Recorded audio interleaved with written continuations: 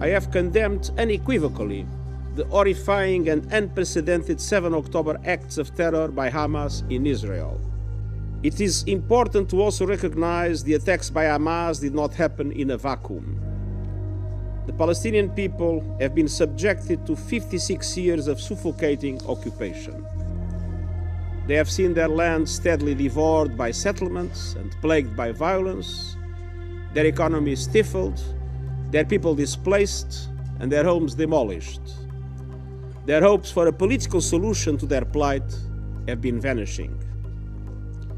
But the grievances of the Palestinian people cannot justify the appalling attacks by Hamas, and those appalling attacks cannot justify the collective punishment of the Palestinian people. I mourn and honor dozens of UN colleagues working for UNRWA.